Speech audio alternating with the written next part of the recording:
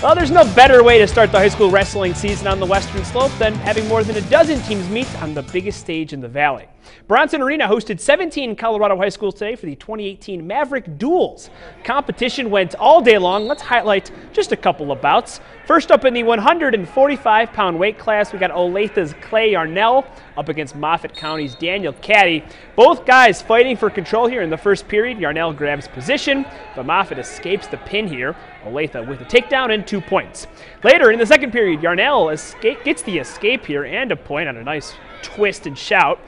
Caddy, though, ends up with the decision with a close 4-3 match. Yarnell's actually only loss in the duel today.